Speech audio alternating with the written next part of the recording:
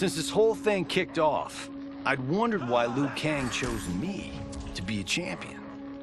I mean, sure, I was killing it as a martial arts star, but it's one thing when it's all for show.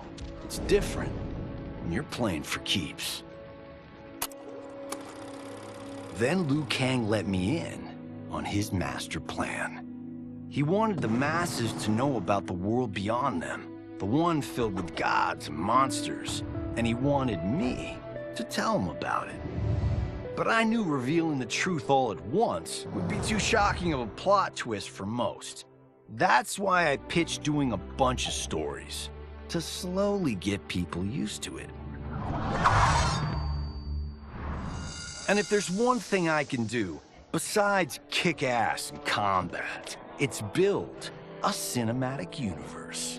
I'm serving up movies, streaming series, games, you name it. I like that I'm doing a public service, and it doesn't hurt that I'm making more than a few bucks. It's the kind of synergy that would make any studio mogul proud.